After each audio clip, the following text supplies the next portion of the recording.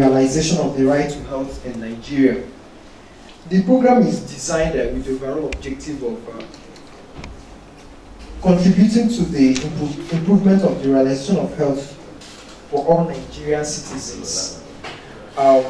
It's designed to show respect for laws that are already in place.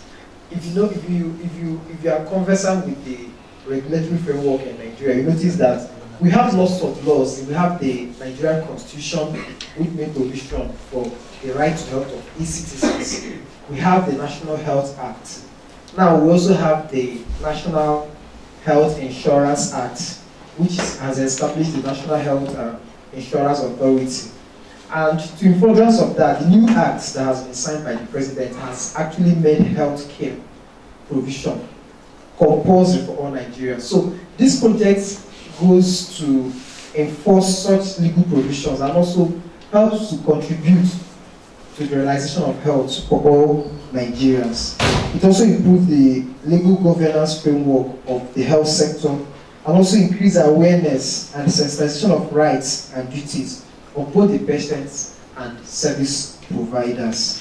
It will also enhance stakeholder participation and improve transparency and accountability in health sector budgeting, and also build the capacity of cluster members as critical stakeholders for realization of the right to health, and for them to also effectively undertake the assignment of realizing the health care for all, especially those who are resident in Sokoto State.